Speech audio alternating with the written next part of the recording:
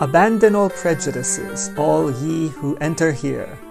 Park your paradigms, perk up your ears, and open your mind as we now shine the laser light of reason on the topic of overpopulation.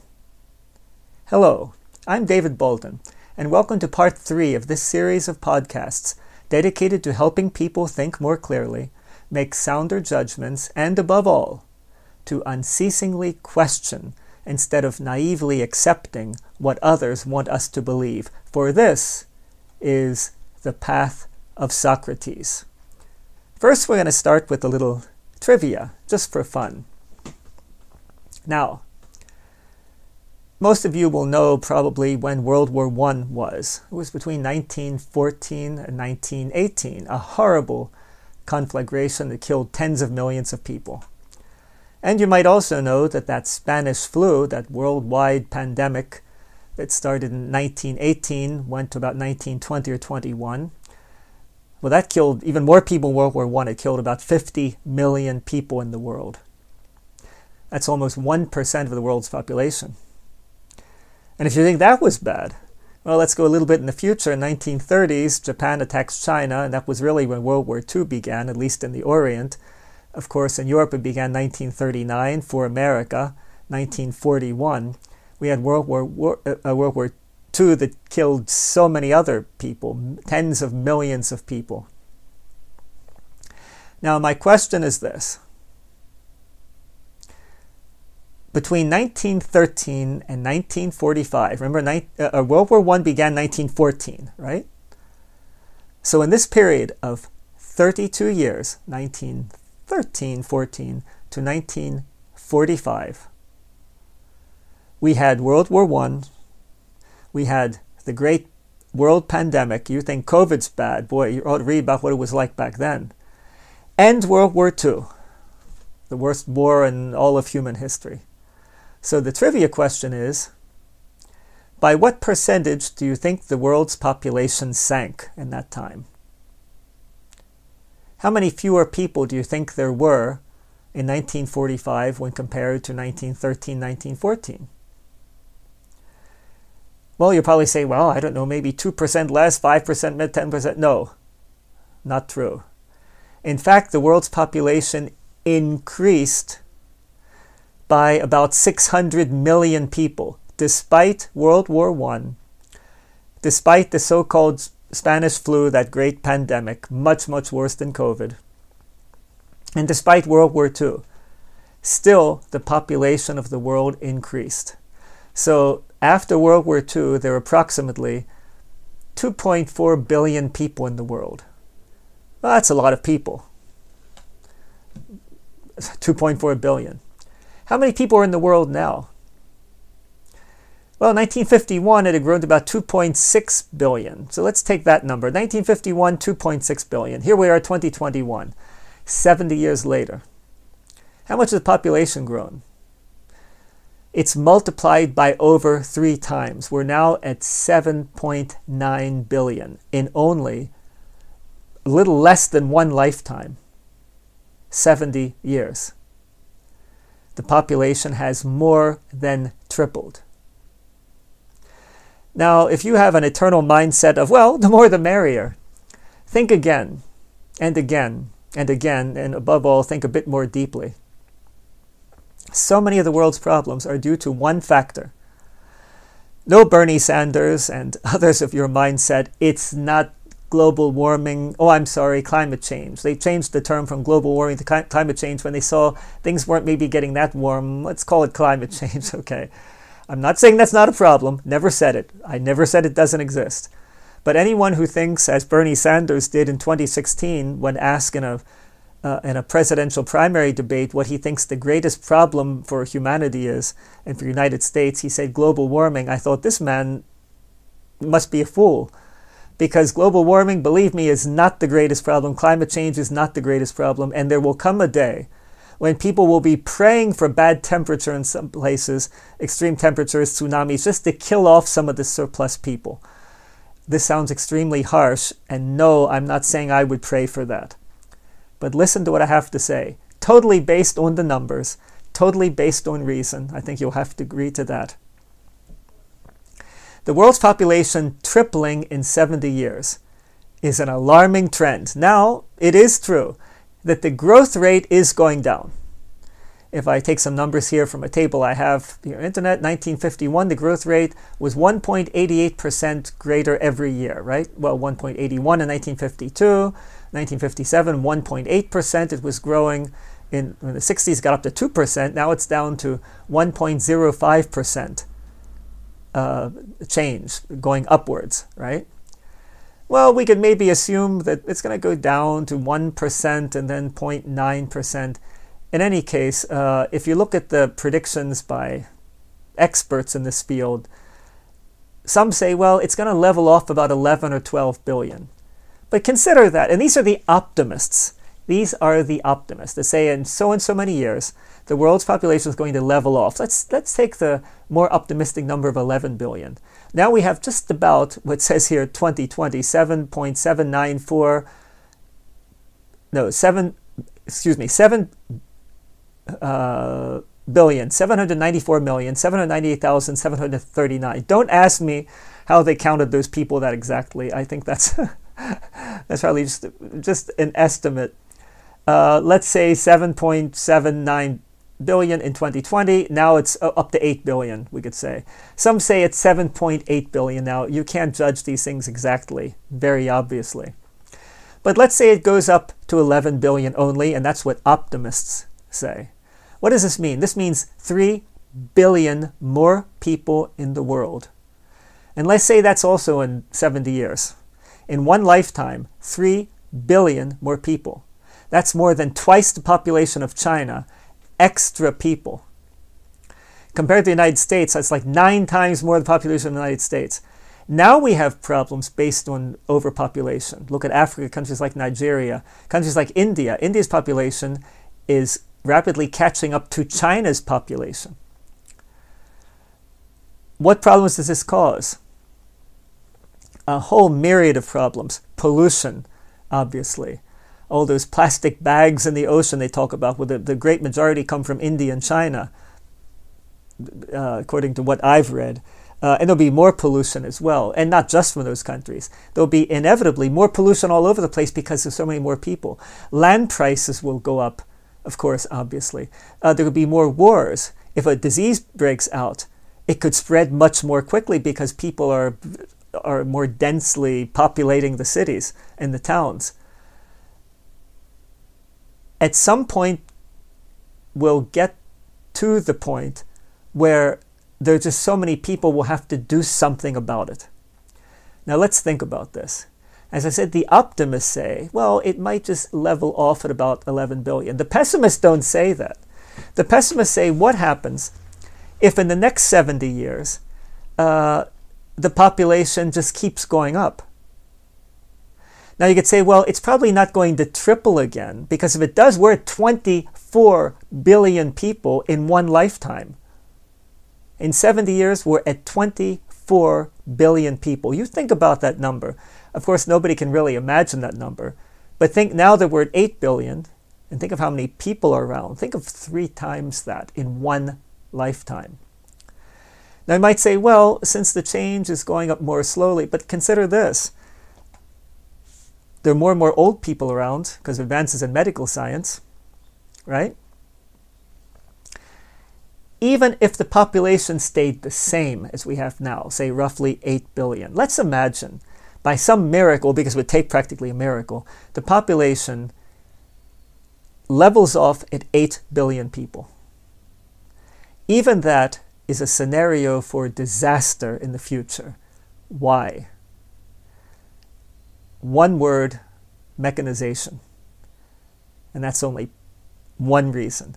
Mechanization, robots. You ever have a conversation? I had one with a friend about a year ago, just talking about possible future with robots.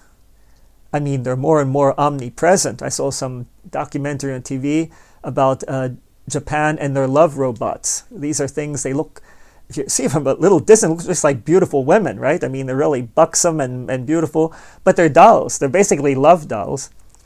Now, maybe it's just me, but I could, I'm a normal guy. and I've always been attracted to women, but I can't see doing anything with a love doll. I mean, give me some soul, please. A big hunk of plastic and machinery inside or whatever. But to each his own. To each his own. I'm not condemning that. Okay. To each his own. It's neat. At least you're not exploiting any real person, right?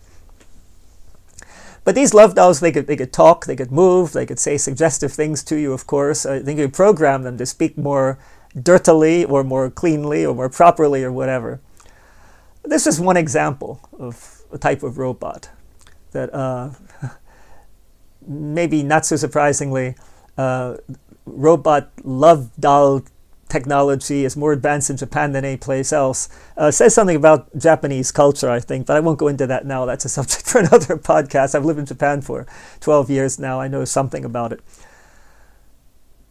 Okay. Say the world's population levels off at 8 billion. But then they come up with more and more ways, basically to do away with workers. Why? Here we see how things get interconnected. You see, what many people don't do is they examine one phenomenon, for example, overpopulation. And then another day they examine another population. For example, socialist societies. That is socialist nets, right? The social net. And then another day they talk about this. No. All these things are connected. And you have to see it all from above, from 40,000 feet, if not more. I've always had the sort of talent to do just that. I can go back and forth between the individual tree and the entire forest, and then seeing the forest from above as well. And this is a trait, a talent that anyone can practice. And we're going to do that now. Okay, 8 billion people. And we're assuming that the population does not grow, which it is. Remember, the optimists say it'll level off at 11 billion, 3 billion more. Pessimists say, no, it's not going to level off. It's going to keep going up and up and up at a much faster rate. But let's just assume the 8 billion of now, right? A friend of mine in Spain told me that recently thousands of bank workers lost their jobs. Why? Well, because of machines. In other words, they had more automatic tellers or whatever, and they didn't need as many people. Well, why are they doing that? Because it's cheaper for them. Why is it so much cheaper for them? Because of the social network. For example, in Spain, if you hire somebody and you have them working there for more than 3 years, it's impossible to fire them unless you pay them like $10,000 payoff. In other words, you have somebody who's working there for 4 years, and you see he's getting lazier and lazier. He's not doing his job. You can't just say, I'm sorry, you're fired. You have to say, I'm sorry, you're fired, but here's your 10,000 euros, which is it's like $11,000. That's what you have to do. And so what do the companies do there? They hire somebody for 2 years and 11 months, and then they fire them because they don't want to get into that social thing of not being able to fire them without paying them a big sum of money. And besides that, salaries are always going up, but if you have some kind of nice robot or machine, it doesn't have a salary. It works for free. Sure, you have to repair it. But if you keep it in running order and you keep the chips in it functioning well and put in oil here and there, I don't know how they do to grease up the parts of some kind of robot in a bank. I don't know. I'm no expert in such things. Don't want to be either. But it's much cheaper than having a worker there. For example, if the worker's female and then she gets pregnant, well, then she gets a lot of time off, maybe a few months off, and you have to keep paying her. Well, guess what? These robots don't get pregnant. So why should you hire a woman? And if it's a man, well, maybe the man smokes a lot. Well, he can get sick, and then we have to pay for his health care anyway if he's working for you. Guess what? Robots don't need hospitals. If your robot breaks down, has the robotic equivalent of a heart attack, what do? You scrap the thing, you throw it in the garbage, and you buy another robot, and by that time robots will be cheaper because the more of them around, the more there are, the cheaper they get. We all know that, right? So it's much better to mechanize. You know, I saw something about a month ago, and at first I thought it was a joke, but yet I don't think it was a joke. It was, well, you know, drones are popular these days. We can use drones for anything. Obama once, I don't know whether he's joking or bragging, but he said to the people around him, I can kill people very effectively with my drones. I assume it was a kind of dark humor. But it's true. You know, American presidents have killed people with drones. In the case of Obama, he killed an American citizen that was linked to terrorists. Instead of, capturing him for a trial, even as an American citizen, he just, blew him up. If I'm wrong on that, somebody correct me, but I remember reading this story years ago. I'm not going to go back and research everything. These talks of mine are informal, and they're designed to make you think. So if they make you think in a direction that you might want to contradict me and point out some error I make, please do that. At least you're thinking, right? I'm more a thinking person, but believe me, I have emotion as well.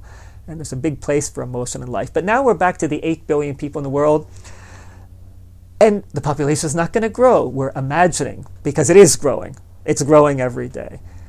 Levels off at 8 billion, but what happens? Because of the social systems, because of salaries that increase, because of medical care, price increase, etc., more and more companies think, well, hey, if we can automate it, great. I remember talking to my cousin, about 20 years ago. He works at the Baltimore waterfront. He wasn't the only one in my family. My father worked at the waterfront all his life. His father, my grandfather did. My cousin did. His father did. An uncle of my father's did. There's so many men in the Bolton family who worked in the Baltimore waterfront. Even I considered it one time when I was young. But I thought, no, I'd rather live in another country. Whatever. I remember talking to my cousin about 20 years ago, and he was telling me the Baltimore waterfront, that was about the year 2000. He said, it's really going downhill in one sense. There aren't as many people working there. I said, well, why not? He said, mechanization. When my father worked there back in the 50s, 60s, he died in 78, there's still a good number of people there. But then mechanization, machines to do this, to move things around, do this and that, they don't need as many people. And this was 20 years ago. Now, what I saw about a month or so ago, I said, a drone is a very special drone. I could hardly believe it. If somebody has seen this and can show me, oh, no, it was really just an elaborate joke made to look real, fine. I'd be happy about it. But even if this wasn't real, sooner or later they're going to have this. But it looked real, like I said. This was some kind of short film, advertising film for a company that makes drones that fly around and pick fruit. You think about this. It was like a normal-sized drone. I don't know how big the thing was, 15, 20 inches. I can't remember exactly. And this had sensors on it. This drone could sense, there's oranges there. This one's ripe, this one isn't ripe yet. So it would go over and I guess stretch out some little robotic arms, pluck the fruit, I don't know exactly how it did, and then drop in the basket. I mean, this really sounds funny, doesn't it? Was this some kind of elaborate joke? I don't know. Look it up yourself. I don't feel looking at it. Like I said, it's an example, because if it's not there yet, it will be in the future. But what was especially unbelievable to me was the advertising. Advertising always tries to make things look better, right? Buy our product. Let's say Coca-Cola. Buy it. You'll feel better. It makes you happy. Well, it has so much sugar in it that your teeth might start rotting and you could get diabetes if you drink too much. It doesn't mention those things. Okay, I've always liked Coke and I admit it. But everything in moderation. Everything in moderation, right? To get back to our little flying fruit-picking drone. In the little video they made advertising this, because obviously they want to sell this product, right? Whether they had finished doing this model or whether it was on their work table and they were going to have it within a year, I don't remember that. But as I said, someday they're going to have this anyway. Let's assume that's already there. They actually said, I'm paraphrasing, I don't remember the exact words, but more or less they said this. You might think this would be bad for all the migrant workers that pick fruit, but no, not at all. Because drones are picking the fruit, these people will now be free to go to the cities and get better jobs. I kid you not. That's what they said. Now, it would seem to me anybody who's able to think at all and knows anything about anything would immediately think, wait a minute, if these migrant workers could get better jobs in the cities, they'd be there right now. They wouldn't be out in the hot sun picking fruit all day, would they now? Let's put the fact aside that many of these migrant workers are illegals being hired, working for less than minimum wage, and they couldn't go to some company in the city to get a job, even if they could speak English, even if they could speak Spanish well, because let me tell you, I lived in Mexico for a while, and this was 1976. I was appalled that even Spaniards who were considered not low class couldn't write their language well. There's spelling mistakes all over. You think that our high school graduates are dumb as far as their language level is concerned. My God, Mexico was much worse, let me tell you. But that the migrant workers, and these are the ones that didn't even finish high school, and the ones that are so poor, and I understand them well why they want to get across that border to go north. They go up there, and some are thankful to get a job picking fruit. But that when they're out of work, thanks to these wonderful little drones, that they can then just walk to the next city and go into some office and get an office job. I mean, this is fantasy. And this is malicious propaganda, because this ain't going to happen. Let's face it. No, we're going to have millions more people out of work thanks to the little wonder drones that are picking our fruit for us. And that's just one area. There's a supermarket here where I live, around Tokyo. And it's a very popular supermarket. I don't like it too much. It's usually too filled with people. But now I go in, I get confused. Not only because the signs in Japanese, I don't read Japanese, and my spoken Japanese is going downhill because I just stopped learning it. It was just too much for me. I should have come here when I was 20, then I would have learned it well. But anyway, I go in there, and I wait 15 minutes in line, but then some other employee there says, oh no, this is a line you have to pay with a machine. And I don't know how to work the machine, so I have to go wait in another line for 15 minutes. Anyway, the tendency is to do everything in supermarkets, just, you hold your food up to some kind of thing that registers it, and then you put the money in. Of course, in America, that wouldn't work so well because half the people would, grab the food and run out and wouldn't even pay. In Japan, people don't do that. That's another talk I'll give, more on the ethical level. How could it be the Japanese commit so few crimes? Not that none are criminals. Of course, there's some criminals here. But comparatively, compared to Germany, where I lived for many years, compared to Spain, even more so in Spain, compared to the US, the Japanese are like model citizens. Why aren't we? Why aren't Americans model citizens? Why aren't Spanish model citizens? That'll be it. I'll add that to my list of things to talk about. It might interest you. It certainly interests me.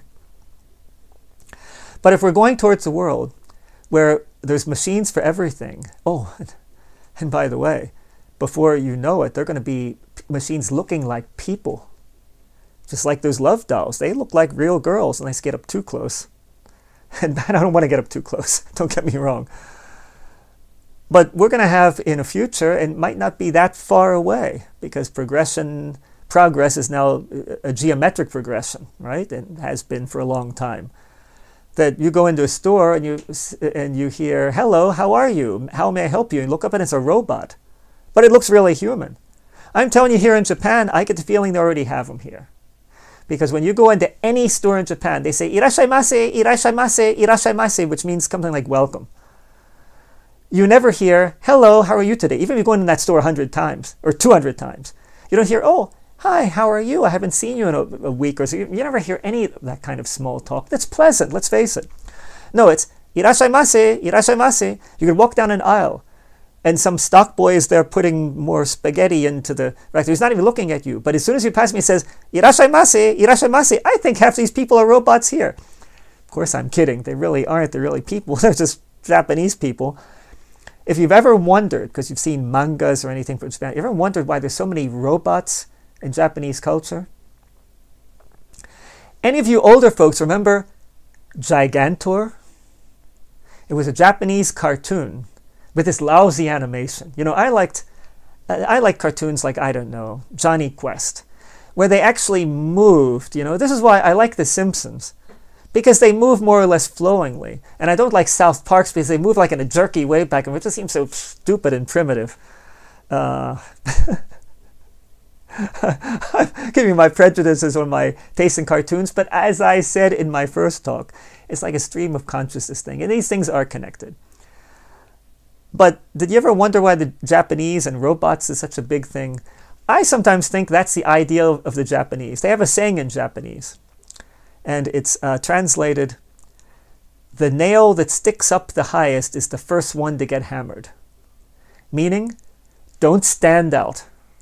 Don't stand out in the crowd. Don't be original. Don't be like other people.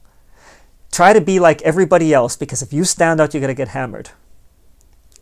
I can't tell you how much I abhor this saying and the philosophy behind it. I can't tell you how much I hate that. Because I am an individual. And you, my dear listener, most probably are also, or you wouldn't have listened to me up to this point. But any people that thinks it's the ideal to just not stand out. Now, I understand it historically. The Japanese did not inherit British freedoms and democracy, parliamentary system and all that. No. Not all that long ago, you had the samurai walking around, and if you just looked at the guy the wrong way, he'd take out his sword and cut you in half. The Japanese peasant was not like the British peasant. Oh, the British peasant had it bad enough, but that's nothing compared to the Japanese peasant. There are stories even in the 20th century that maybe, well, in China, for some things the Japanese did, some of the soldiers, to practice their swordsmanship, they would literally just cut people in half to see if they can do it. And I don't mean across their midsection, top half, bottom half.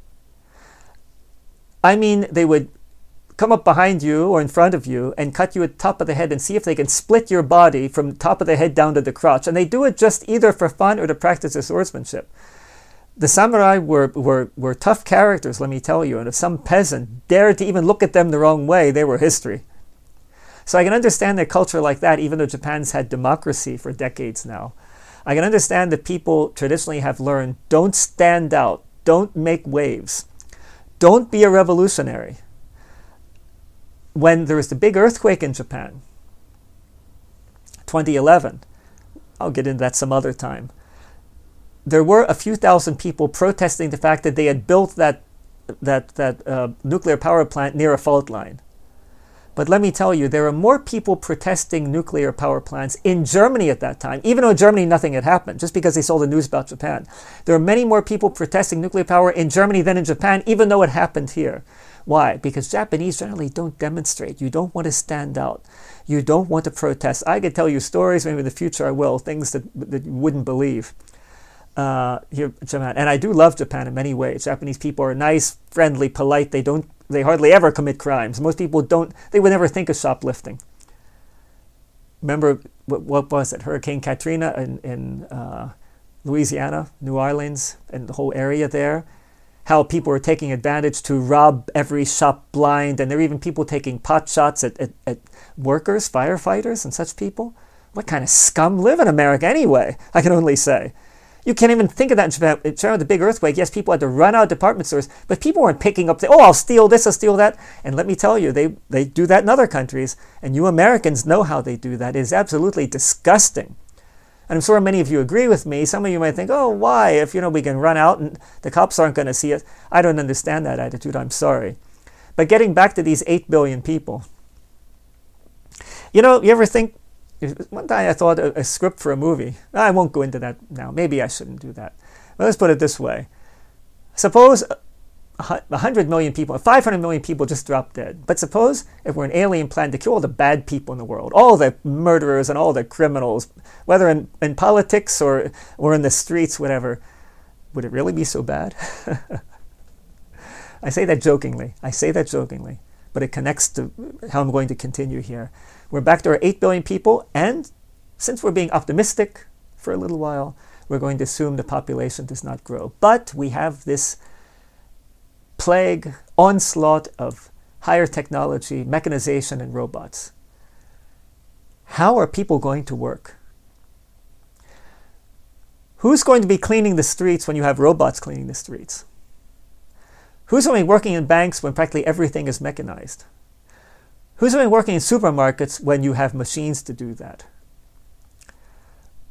Who's going to be working anywhere? In other words, even if the population is, say, 8 billion, you're going to have more and more people that are useless. I don't mean ethically speaking. I don't mean spiritually speaking useless. I mean in the minds of those who control the system. The great majority of people are going to be useless. So, they're useless for them, but how are they going to support them? Are they going to let them die of starvation? If those people start dying of starvation, they're going to rise up and it's going to be revolutions, downfalls of governments all over the place. So those in power cannot allow that, and they're not going to want to allow that because they're going to be killed. So, let me ask you this. This is a very delicate topic, and please think along with me here. We're now going to take a leap into the future. And we're not going to be quite so optimistic. We're not going to assume that the population is going to level off 8 billion, because it's not. Even the optimists say 11 billion. Let's assume we're 100 years in the future. And you, my friend, and I, we are the leaders of the world. I don't know how it happened, but that one world government came about. God forbid that ever happened. I'm going to get into that in another talk. Let's all hope, and if you're a praying person, I'm not so much, but if you are, then pray that doesn't happen. But let's assume there's one world government and things have gone more or less all right. Let's assume things are democratic as well. But that you, whoever you may be, listening to me now, and I, we're the world leaders. And we're good people. You know, I'm no saint, but I consider myself a good person. And you probably do too. Okay, we're the world leaders. I don't know, aliens came and gave us all the power. I don't know how we got there. Because we're not scrupulous, we're not bad, we're not anything, and we're not maybe especially ambitious, but for some reason, you and I, my friend, are the world leaders. But we live in a world that now has, say, 20 billion people. Practically all those people are unemployed somehow. Because let's face it, not everybody has the mind to do advanced computer programming for the newest robots that are coming out in 100 years. Let's face it, many people cannot do that. I remember George W. Bush when, what was that? Let me think. Oh, yes, something happened. Oh, yes, when so many factories are going to China. He was saying, well, a lot of factory workers, all they have to do, we'll lend them some money that they can go take higher education, college courses to learn programming. I thought, what a fool this guy is. I don't know about your experiences. I lived in Baltimore until I was almost 14. I lived in Hanover, PA, small town with several big factories. And I knew some people, some fine people. They did not want to go to college. Their parents maybe worked in local factories, maybe the Hanover Shoes or their Hanover Canning Company, whatever. There are a few big factories there that hired many people. And that's fine. They wanted to work in factories. I think they were unionized, or they would get pay raise every year. And that's what they wanted to do. But these were not the people that were the typical nerds, intellectuals that wanted to study all the time. They were happy working in factories. They worked their way up, start out at the lowest level, then become a foreman, then maybe work their way up. And that's fine. We need people like that. But of course, when so many factories go to China, these people aren't employed. But to think that somebody that might already be 40, 45, 50, that hasn't studied since they were in high school, and that never was so inclined to study a whole lot, that at that age, when they're in their 40s, that they could, in some way, start taking college courses for computer programming, and then go out in the market and compete with these young whiz kids they're only maybe 18 years old, 20, 22, just out of college. And they've been programming since they were 6 years old. To think that is either a terrible lie, if you say it, as George W. Bush did, or he's a total fool. How can you think that? No, these people are going to be unemployed. These people are going to have to go work in Walmart and get less pay. These people are going to go work at McDonald's or whatever. Or some of them will come up with their own ideas for business, and more power to them. But to think that all these thousands of people who lost factory jobs are, when they're older, going to go back to college, become brilliant computer programmers, that's a lie, let's face it. So what do you and I do, my friends? We're in the year 2121, 100 years in the future. And we have control of the world, but we see the population has grown to 20 or 25 billion. The great majority of people have no job at all. But they do have time, because we have to somehow feed them. So somehow we're feeding them. What are we feeding them? You ever see the movie Soylent Green? I won't spoil the ending for you. If you haven't seen the movie Soylent Green with Charlton Heston and Edward G. Robinson, the latter being one of the best actors in Hollywood, in my opinion, long dead. Look at that movie. I'm not saying that's exactly what's going to happen. But we're going to have to come up with something. First of all, how can these people be fed? Most will be dying of starvation, let's face it. There will be wars going on. And we're going to come to the conclusion, my God, there are too many people. We have to start killing them off. And keep in mind, I said before, I consider myself a good person. I think you consider a good person. But look at Australia. I think it was about 15 years ago. In Australia, the following happened. I remember seeing it somewhere in the news. Now, I don't think Australians hate kangaroos. The kangaroo and the koala, well, they're the two symbols of Australia, aren't they now? By the way, if you like koalas, go to Amazon.com, type in Koala Land and David Bolton. Put David Bolton in quotes, and you'll find my book, The Great Koala Novel. It's in 5 parts, first volume free. If you like koalas, I have to put in a little publicity here somehow. This, of all the books I've written, these books really are just not selling. It's not about making money so much now.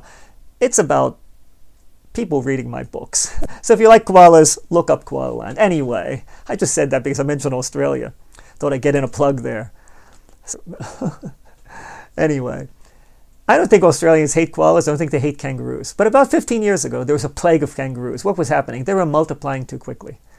So the kangaroos, I guess, were getting into farmers' fields and eating up the crops. I don't know what they were doing. The kangaroos, there are just too many of them. So what did the government do? I think they extended the hunting season. They tried to encourage people to go kangaroo hunting. Now, the people in the government didn't think, oh, we hate these kangaroos. We have to kill these damn kangaroos. No, they don't hate kangaroos. But they were thinking logically, rationally. There's so many kangaroos around. It can't go on like this. It's the same philosophy connected to hunting we have in the United States and Europe. The animal populations tend to increase, but then it gets to the point where if there are too many of them, many more are going to starve because there's not enough resources, not enough food for these animals. So some have to be killed off. Let me tell you, my friend, even you and I, and you'll see in a minute why I'm approaching it through this futuristic scenario in 100 years, you and I being the leaders. Even you and I, if we are the leaders of the world in 100 years and the population has reached the stage where there are more and more crises, more things are just so terrible, even being the good people that we are, we're going to have to come to a conclusion. Two possibilities. We have to force sterilize people. And if it's any semblance of democracy, you can't do that because people are going to rise up, right? Or we have to start killing people off. Not because we hate people. Not because we hate people, but because there's no other way. Just like the Australian government, they don't hate kangaroos, but they knew we had to kill off kangaroos. Now you might say, well, but things won't get that bad. Yeah, but suppose they do. Even if it gets up to 11 billion, even if it stays at 8 billion, what about in 100 years when robots do most of the task and most of these 8 billion are unemployed, they have nothing to do, they're living from the state, but the state, where's the state going to get the money if there are not enough people working paying taxes? How do you solve this problem? What do you do? I see no solution there, at least no easy solution. And the truth is, I don't even see an ethical solution here. I could say, well, people be convinced to not have as many children. Well, okay, the yearly change, always going upwards, of course, it is going up more slowly, but you know, the optimists say we'll get to 11, 12 billion, and then with many more robots, and then with people living longer, what are we going to do? Well, what we could do, we could start not for sterilizing people exactly. Why not a lottery system? You know, I was almost old enough to be sent to Vietnam. Fortunately, I wasn't. Thank you, President Nixon. You may have been a crook after all, but you got rid of that draft. I had some older friends who were in Vietnam. But what they did back then, at least in the latter years of Vietnam, they had like a lottery system. And if your birthday, it was like birthdays, right? People born, let's say the year was, I don't know, people are starting to draft people from born in 1952, for example. Then you'd have all the birthdays, January 1st, 2nd, 3rd, 4th, up to December 31st, and you draw it a certain number. And if your number was picked, you were going to be drafted and go to Vietnam. If you were lucky, you came up like number 300. Oh, good, they're not going to pick me this year, right? Now that seems like a very democratic way of doing it, of course. Well, I could suggest we get, you and I, my friend, remember, we're the leaders in 100 years, and we're talking about this. Well, you know what we can do? Let's have something like they did in the Vietnam era. We have some kind of a lottery system for young people, for people aged 15 to 45. And this is to sterilize people. If your number comes up, you're going to be sterilized. But it's like a lottery. We're not going to sterilize everybody because that's not necessary. But of course, then you say, okay, but what happens if the people we end up sterilizing, people that maybe countries like Spain, the average Spanish family only has like 1.5 children anyway. You say, well, we don't have to sterilize them, but what about the people in India? They multiply, they have more children. What about people in Africa, like in Nigeria? They might have a whole bunch of kids. Shouldn't we prefer to sterilize them? But then racism comes into it, right? Ooh. Because on the one hand, very logically, there's some populations, especially poor populations, that multiply more quickly. So they should be the ones to be sterilized. And maybe we're forced to sterilize some people just because of the exploding population. But how ethical is it to say, well, okay, we're going to sterilize these poor black people or these poor Indians, but not the more affluent Germans because they only have 1.5 children per family anyway, or Spanish or whatever. Ooh, is that really ethical? And besides that question, is it ethical to force anybody to be sterilized? I think not. So how do we solve this problem ethically? But even more fundamentally, for stability of the world and for our very lives, how do we do these things such a way that the people of the world don't revolt, don't rise up and kill us and kill the whole ruling class because they're seeing that we're killing them off, trying to sterilize them or sterilize them by something put in their drinking water or whatever? What happens then? Is the world going to go into chaos? Here's a thought for you. Here's a thought for you. What is really humanity? And I'm not going to answer that question for you, but I'm going to talk about in the near future. When you think of humanity, when you think of, for example, fighting global warming / climate change to save humanity in the future, when you think of medical technology progressing to save humanity, when you think of humanity concretely, what do you think of? I ask you that, and I ask you to ponder that question, because in the near future, maybe the next few days, I'm going to talk about this question. What is humanity in your mind, in my mind? And what is humanity in, just for example, Bill Gates' mind? What is humanity in George Soros' mind? What is humanity in, I don't know, Donald Trump's mind, Biden's mind, whoever, pick anybody. What is humanity in the mind of the deep state? What is humanity in the mind of Pope Francis? Well, we don't have to go through all these individuals. But what I'm saying is, what is humanity in the mind of the average person, just, people? And what is humanity? What's an alternative vision of what humanity really is? See if you can come up with the answer to that. I'll explain it to you in a few days. I won't get into it yet. Once again, we're 100 years in the future. So what do we do to start either sterilizing people and kill people off? And remember, we are ethical people. I'm an ethical guy. And I believe you, my listener, are as well, because most people, I don't care what country you live in, I don't care what race you belong to, I don't care what religion you have, most people, in my experience, are good ethical people. Most people. Not all, by any means. And I don't just mean religious people. But religious people, no matter what your religion, most people, I think, are good people. Most atheists are good people as well. Most agnostics are good people. And you and I believe, are good people. But what solution would we have to this? It's kind of like the lifeboat problem, isn't it? Imagine now you and I are two of the crew members on the Titanic that has just sunk, and we managed to save ourselves, and we're in a lifeboat. But they didn't have enough lifeboats for the Titanic, as you maybe know. So, say lifeboat has a capacity of 30 people. But then we accept the people are swimming around, they're drowning. So we take in another person, then it's 35, 40, 45, 50. And the absolute maximum that you can take, for example, I forget what the number was, say it's 50 people. But there's still people swimming around drowning. What do we do? Now I'm taking you, my friend, into the past. Over 100 years ago, now we're two crew members of the Titanic in the lifeboat. So we have command because we're crew members. But the lifeboat is totally filled. If we take on just 1, 2 more people, that boat's going to capsize and everybody dies. So what do we do? What do we do? If you say, well, we can't let people swim. Hey, there's a little child. Well, what do? You take in the child, you throw out the old guy? Well, maybe if he volunteers. Oh, that's one solution. You can do that. But what happens if there are more children? What happens if there are more young women or whatever, whoever you might maybe prefer to save? I don't know. What happens if you can't let even so much as a baby on without the boat capsizing? Then you have to throw somebody off and take in 3 babies. Okay. You can do calculations. And you can try to save as many young people as possible. But sooner or later, you're at the point where when somebody grabs onto the side of the lifeboat because they're half drowning and they're saying, save me, you have to pick up the oars, you have to beat their hands and break their fingers so they let go. And in effect, you're killing that person. Is that ethical? Well, it sure doesn't seem ethical to me, but you have no choice, do you now? Because if you do nothing, everybody's going to die. Now here, in this metaphor, the boat is the earth.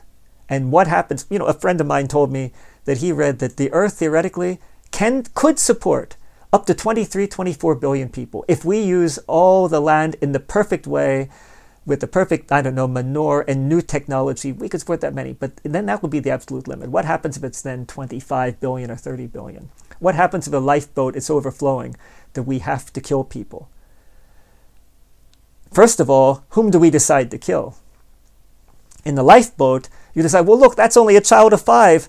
Sorry, old man. Sorry, David. Well, I'm 65. Sorry, you gotta take the leap, right? Because we have to save this 5-year-old child. And maybe I would volunteer to do that to save the 5-year-old child. You don't know how you're going to react in that situation. But in any case, you have to condemn people to death because you and I are the crew members in the lifeboat. We have the say here. And we have the pistols at our side, for example. So if people rebel against us, hey, we shoot that person who rebels and we take in somebody else. But we have to start rejecting people and even killing people if they try to get onto the boat by force. So now we go into the future again, 100 years in the future instead of 100 and some years in the past. What do we do if we're the world leaders? We see we have to kill people off. How do we make that selection? And second of all, how do we do it? We can announce on TV, sorry folks, the world's population has gotten so out of hand, but we have a plan. We have a really good idea. The idea is that everybody over 65 is going to have to submit to becoming suicided. In other words, you have to be eliminated. I don't think they're going to go along with it. I mean, some would. Some would sacrifice themselves for it. But some are going to say, hey, I'm 72, but I'm mentally fit. I don't want to die. And then the grandchildren and his children speak up, hey, you're not going to kill Grandpa. We're not going to let it happen. So what do you do then? You start killing off certain races.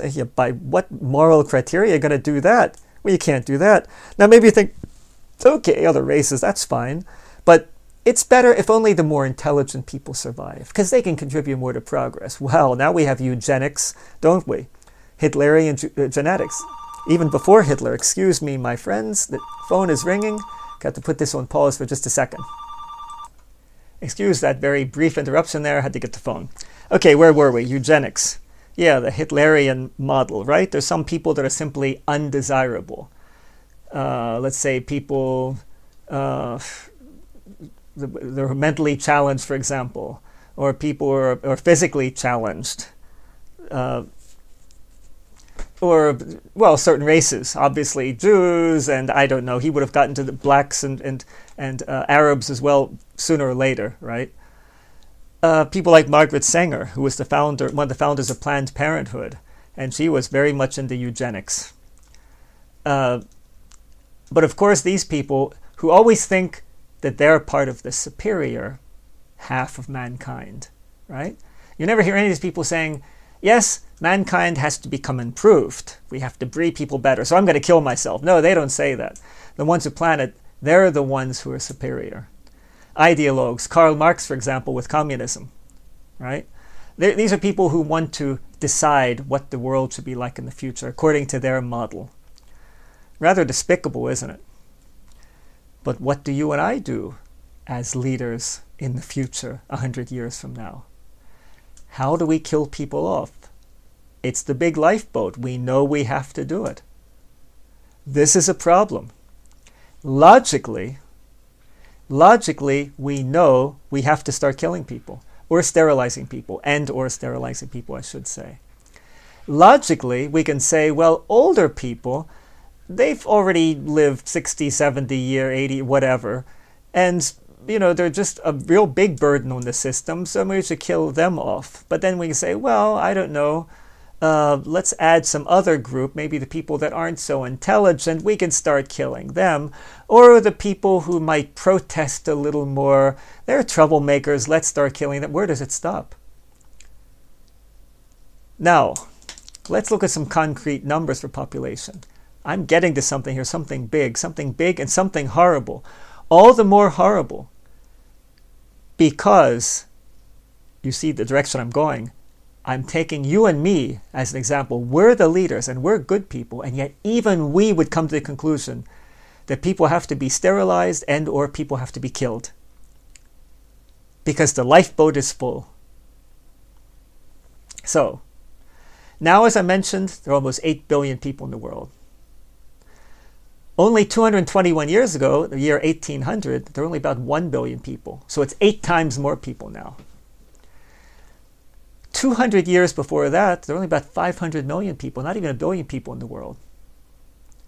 In the time of Christ, the time of Augustus, 2,000 years ago, there were about 170 million people in the world. 170 million people, that's like half the population of the US. And that was the entire population of the world 2,000 years ago. So, now my friend, we are still leaders 100 years in the future, and we have taken the horrible decision that we have to start killing people. What's the goal? What number is really the goal? Do we want to reduce the people by what? By 1 billion? Well, there are 8 billion. Well, It's 7 billion. Is that really going to help that much? Because it can get back up to 8 billion in no time. No, it has to be more than that. What's the ideal number of people in the world in our view? Because now we're starting to think like futurist ideologues, right? There are 8 billion people in the world, assuming there are only 8 billion in 100 years, and that's not going to be the case. It's going to be optimistically 11 billion. The number doesn't matter so much. Even if it's 8 billion because of mechanization, be so many people that won't have work, that be problematic, etc. In 100 years, be at least 11 billion people, most likely, I think, closer to 20 billion people. So how do we kill them? First of all, what goal do we have? And I'm thinking this through totally logically. Remember, Australians don't hate kangaroos, but they made a logical decision: kangaroos have to be killed. Now, of course, if you and I are more spiritually inclined, if we don't judge people by their intelligence or by the color of the skin, but by the fact that they are spirits inhabiting bodies, we're going to have a lot of problems with this. We won't be able to sleep at night. Even if we have to kill people, we might end by killing ourselves just because we feel so terrible about it. But not everybody thinks that way. Not everybody feels that way. Hitler had no problem killing millions of people. Stalin killed, according to most historians, more people than Hitler. He didn't care. Mao Zedong, well, there's a fine man for you. By the way, under Mao, more people were killed than under Hitler and Stalin combined. It's estimated between 30 and 70 million people died under Mao Zedong. And there's a chilling scene described by Mao's doctor. Happened, I think, back in the late 50s, early 60s, whenever. This doctor was with Mao and got knocked on the door, and some general entered, politician, whoever, and wanted to report something important to Mao. Mao said, "What is it?" And he said, "I just got news. In a certain province, 100,000 people have died." Well, they died because of his dumb economic policies, making people work on farms and they weren't cut out for it or whatever. He had all these weird plans that led to the deaths of millions of people. And another 100,000 had died. Mao said, "Oh, okay." And the guy left the room. And then Mao got right back to conversation with the doctor as if nothing had happened whatsoever. And the doctor was horrified. He didn't say anything, of course. But he thought, my God, this man just learned that 100,000 of his citizens have perished and he doesn't care whatsoever. And let me tell you, my friend, there are people out there today that are exactly like that. There are people who see people not as individuals. They don't see an individual as something wonderful and rich and experience and with depth, with mental depth, with spiritual depth. They don't see it like that. They see us as extra kangaroos.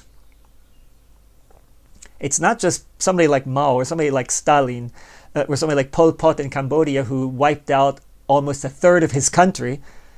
Fortunately, Cambodia only had about 7 million people. He killed about 2 million. He killed almost 30% of the people in his country. And he didn't care. Idi Amin in Uganda, he didn't kill that many. He killed about, in a few years, 250,000 people. He didn't care. And let me tell you, there are a lot of people like that. It's what Stalin himself said. The death of one person is a tragedy. The death of thousands is a statistic. And guess what? He's right, and I'll prove it to you here. If you read the story, maybe the misery of somebody in the Holocaust, of one individual, and you see a movie about one individual, what they went through in the years pre-Hitler, when Hitler was rising in power, when he got the power, you can identify with that person, and you will suffer with that person. But if you pick up a newspaper and read, earthquake in China, 1,500 dead, do you cry? I don't. I'll admit I don't. Because if you cry every time you see a large number of people getting killed, or even a single person getting killed, you're going to be crying all the time. We can't afford to do that. It's just a statistic. But if you read a book about one of those people that died in that earthquake, say some young woman who had all the hope in the world for fine life, and then there's this big trembling of the earth and she died miserably under the rubble of some house, you would probably cry. Or if you saw it in a movie, for example. Because that's the death of one person that you can identify with. I'm going to talk much more about this subject in future talks. Now we're talking about how can we wipe out a good percentage of the world's population, because remember, you and I are world leaders in 100 years, and it must be done. The lifeboat is over full, and we have to do something about it. But how do we do that? This is the last part of this rather eerie talk that I'm giving you. And I say to you, I don't know what ideas you would have. You could say, well, let's just start a war and have big nuclear war. I say, hey, wait a minute, though. But the ones that survive, okay, we can make it look like a big war. We and the deep state in different countries, we can get together. I don't know, China, Russia, and name any countries you want, the United States, and we fabricate a nuclear war and kill off many, many people. Meanwhile, we're in our underground bunkers, and we're the ones that survive. We put a number of millions of people in underground bunkers all over the world, and they're the ones that come out then and start the new world. You might say that. And I say, wait a minute, though. The whole world's going to be full of nuclear waste. That's no world. And you say, oh, that's right. I forgot about the nuclear waste. Well, then how should we do it? And I say something like, well, how about my lottery system for sterilizing people? Okay, there are many people. We don't have to start killing them off. The old people just end up dying, and sooner or later, maybe the average age of death by then will be 100 years old. Okay, we just are patient so long. But then with the young people, we have lottery system sterilizing. We say, wait a minute. You're going to look at the young people and say, okay, you're 17, 18, 20, whatever. But your number came up, so come to the clinic when they sterilize you. You say, they're not going to put up with that. They're going to get their guns or I don't know, get scythes and pitchforks and come after us. And I say, oh, yeah, you're right there. That's true. I guess that's not going to work either. And then I say, suppose we could kill a lot of people without them realizing that we're doing it. And you say, oh, come on now, how are we going to do that? Even if we start wars, we can pretend it's some other cause, that it's politics and, Putin and the president of America, they're not getting along. We can pretend that, but we don't want the nuclear war on the other hand. And people might wise up to that, say, no, let's be more clever about that. Suppose, for example, some pandemic broke out. And you say, oh, well, now you're talking, because after all, we're 100 years in the future. And, in China, Chinese TV I saw once, they were talking in a show about how it's possible to wipe out only one race using genetics. You come up with something and it only kills whites and blacks and Indians, so the whole world could be repopulated by Chinese. That's probably possible even today, but in 100 years, that's certainly possible. But then, I suggest that, being the leader 100 years in the future, remember, we're good guys. But we have to kill people off. I say, yes, some kind of pandemic is going to kill a whole lot of people. Maybe not along racial lines, but for example, let's make a pandemic that kills mainly old people. Because they've had their lives, right? They'd be the first to be pushed out of the lifeboat anyway because they've already lived 70 years. You say, well, that's an idea. How about some kind of pandemic that primarily just kills old people? And you say, hey, wait a minute. Let's add something to it. How about if it kills mainly old people and younger people who have a lot of other medical conditions? In other words, the people that are a burden to the medical system, right? The guy might only be 30 years old, but he has severe asthma, he has heart problems, he has a club foot, whatever. He has so many medical problems. He's always going to the doctor, and we have in our country maybe a social system. He's costing the system tens of thousands of dollars a year because of these problems. Suppose there's some kind of a pandemic we release that only kills people with, for example, at least 2 serious medical conditions, even if they're younger. And it kills mostly old people too. And I say, ooh, now you're talking. Because there are a lot of old people in the world, we could get rid of them. The people that are a burden to the system because of medical problems, well, that wouldn't be bad either. But still there's a problem, because even if we subtract all those people, there's still a lot of other people. And let's face it, my friend, whatever your name is, I don't know who's listening to this, we have to kill off, ideally, maybe 5 billion people. There are 8 billion, or by then 11 billion people. What am I saying, 5 billion? By then, maybe 11 billion, optimistically speaking, in the world. 11 billion people. Ideal would be to go back to like it was in 1800, just 1 billion. Or like it was in 1600, only 500 million. And then we repopulate the world to 500 million select people. But that means we have to kill off, what? Maybe 10 billion people.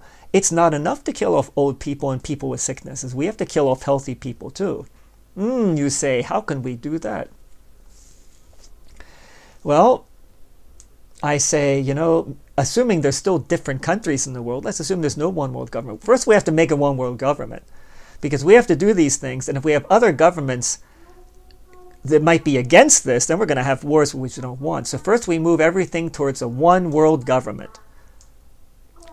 And you say, well, how should we do that? I'm assuming now that there are different governments in 100 years, right? Well, I say one way to do it, how can we have to manipulate the masses so they want one world government, so they don't oppose us. How can we do that? And you say that, oh, I know, fear. When people fear, they don't think straight.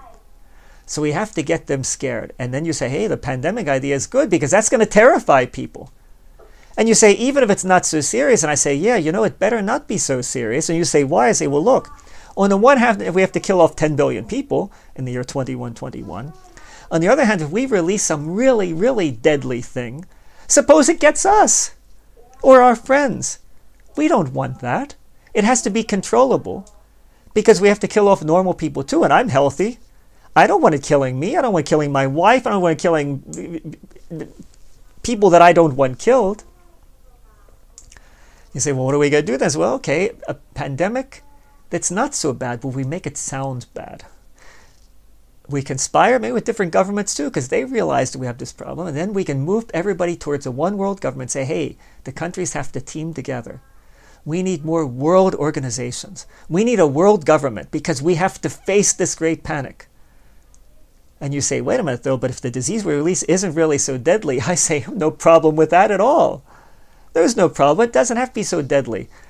You can say, well, we could lie to people and say it's going to kill off 2.5% of the population, or at least 1% like the Spanish influenza 200 years ago, because we're talking now from the future, right?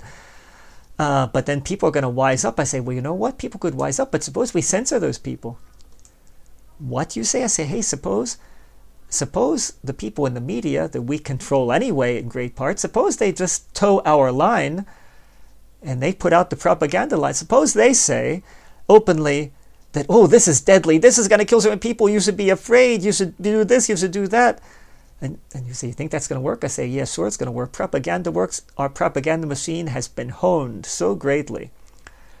Going back really centuries, but especially if you look back at communism, the communists, they developed propaganda to a science. And not only the communists, look at Madison Avenue, advertising, propaganda has become a science. And then look at the CIA. If you don't know what MK Ultra is, look it up. A mind control program by the CIA started back in the 50s, 40s, 50s, I believe. Look at the propaganda of World War II on both sides. And 100 years from now, our people, our intelligence service is going to be absolute masters of propaganda. So we know how to sway the narrative. So what we do is we release some kind of pandemic that might not even be so bad. Maybe it doesn't even exist, or maybe it does. Okay. But then we inflate the numbers. We get people in fear mode. And you say, well, how's that going to kill people off? Because you say it's not so serious. I say, no, wait a minute. There's vaccines. What? But vaccines are going to cure people. Huh. Yeah, if they do cure people. Suppose we come up with a vaccine that's not going to cure people. Suppose we come up with a vaccine that's going to weaken people's immune system, and in 6 months or a year, these people that after the vaccine, most of them, okay, some have terrible reactions and drop dead, but that's a really small number. Most of them are going to seem fine afterwards, but there's something in their system that in a year they're weakened. And then when another wave of the same sickness comes along, it normally won't kill them. Then it's going to kill them. And then we can say it's a new variant. And then we say we need another vaccine. You need another vaccine. We give them something else. And you say, oh, David, now I get it. Because meanwhile, you and I aren't taking these vaccines. I say, exactly. The people that we don't want to die, we're not taking these vaccines. Oh, sure. We as world leaders, we might appear on TV. Look, folks, this beautiful nurse next to me. What's your name, honey? Sally. Okay, Sally here is going to inject me with my super duper vaccine. One of many that I'm going to need in the future, but hey, with such a nice nurse next to me, who minds the vaccine? I can take the little jab, and you take the jab. And you say, well, wait, I thought you didn't want the vaccine. Oh, no, of course not. There's only vitamin C in my vaccine, but who knows that? Because they put it on TV and people are going to believe it. Of course they are. You have a nice smile, I have a nice smile. I can lie as well as you. How do you think we became world leaders anyway? I think you know where this is going.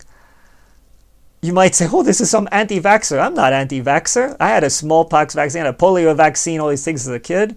I'm not against vaccines. And I'm not going to go more into this topic. I want you to think for yourself and to look for maybe some alternative news on this.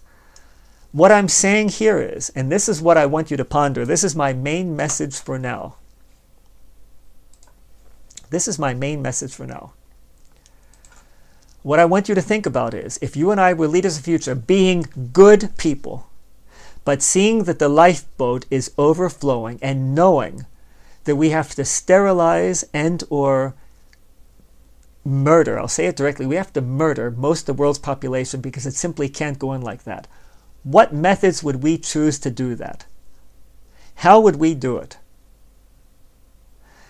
There's another method we could use I'll talk about in another talk. If you think what I just said was chilling, because remember, I'm not speaking as somebody who is Hitlerian or a Stalinist or a Mao Zedong.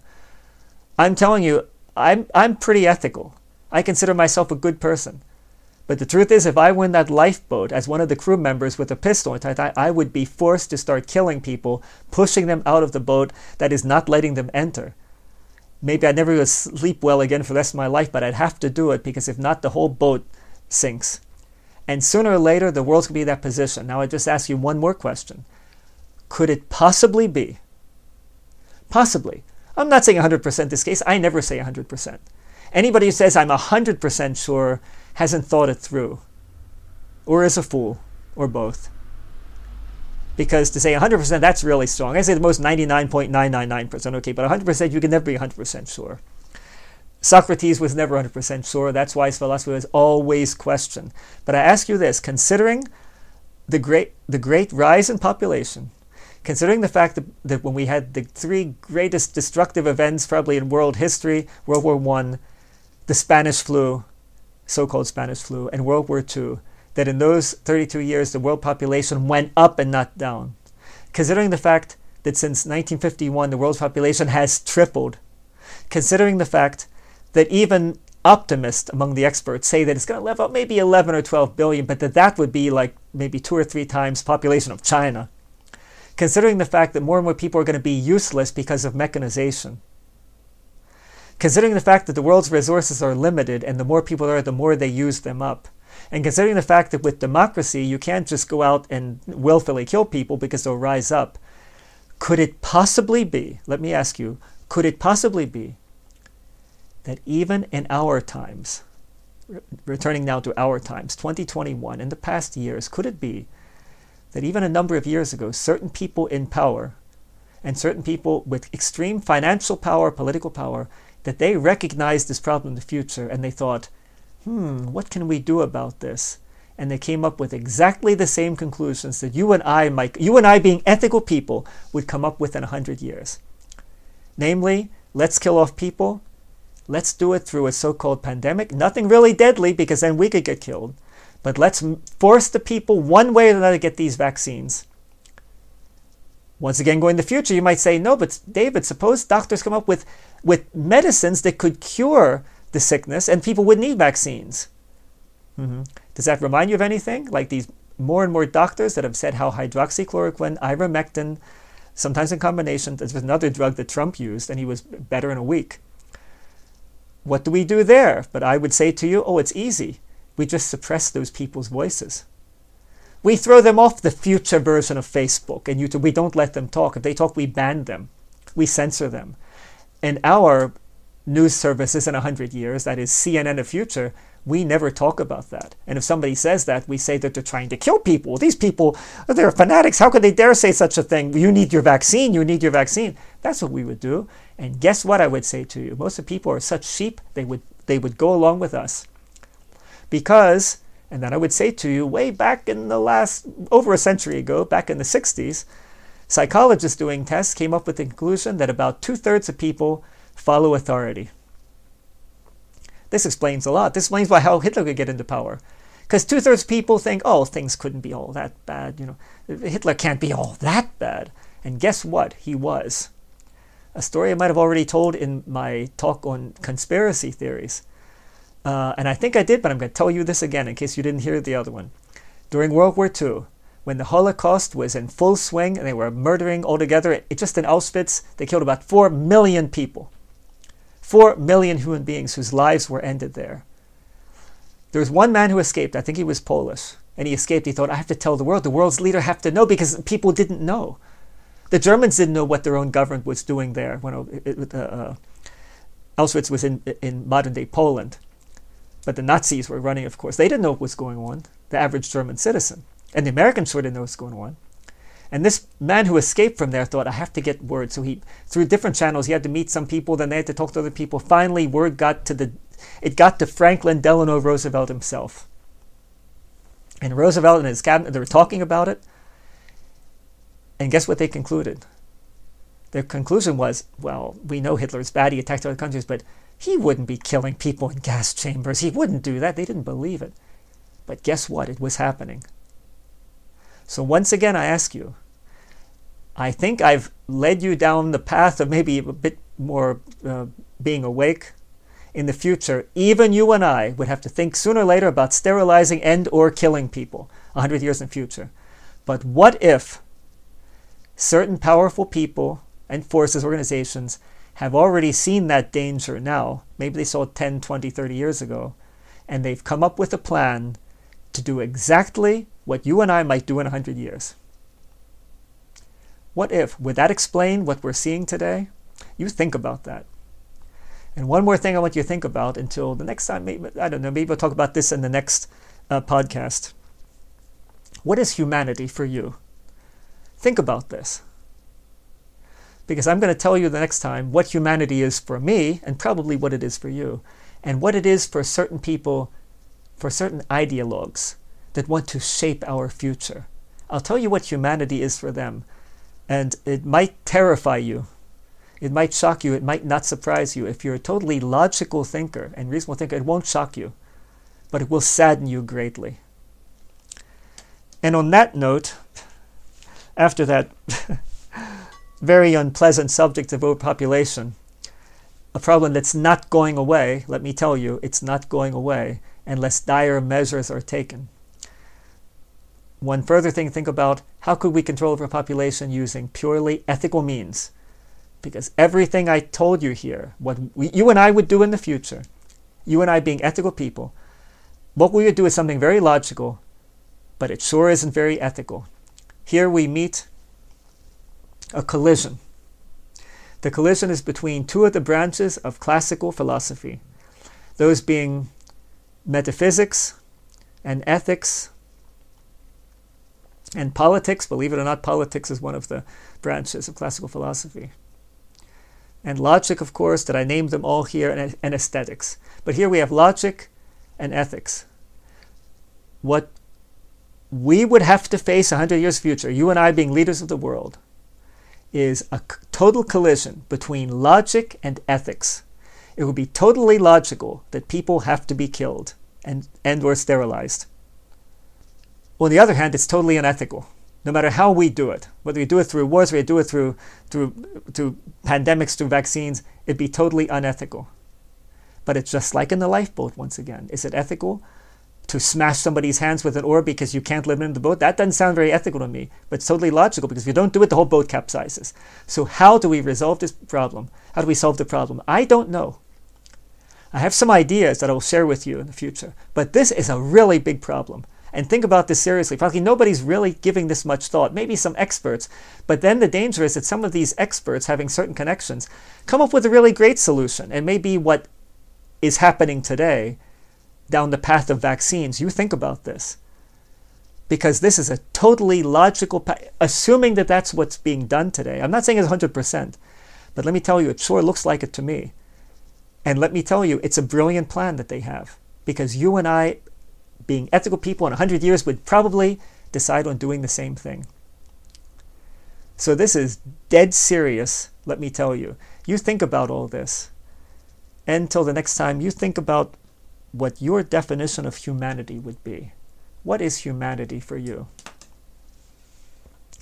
And after this most unpleasant, rather long and most unpleasant podcast, I hope at least that it opened your mind in some directions and made you think of certain possibilities, made you see perhaps more clearly what possibly is being done today, and why we should be extremely alarmed at what's going on today.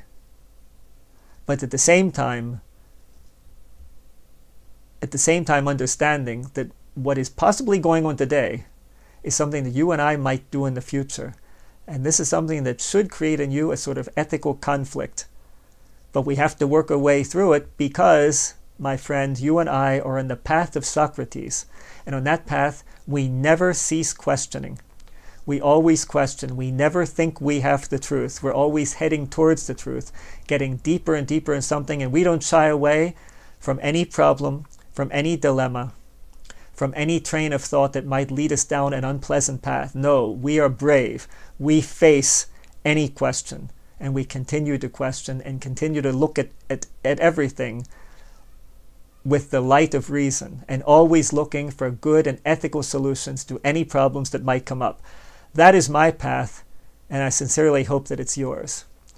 Till the next time, despite the dire warnings given in this MP3, sorry if I ruined your day. Despite all this, I wish you a fine day wherever you may be. Bye now.